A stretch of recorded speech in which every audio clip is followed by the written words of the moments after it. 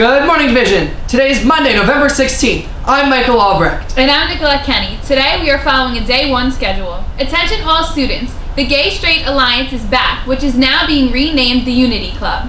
The first virtual meeting will be Tuesday, November 17th. Any and every student is welcome. Any questions, please see Mr. Nolan in attendance or Mr. Stotsky in room 117. Has this year been stressful for you? Come join Positive Pals to de-stress with Positive in room 220 on November 17th or through Google Classroom.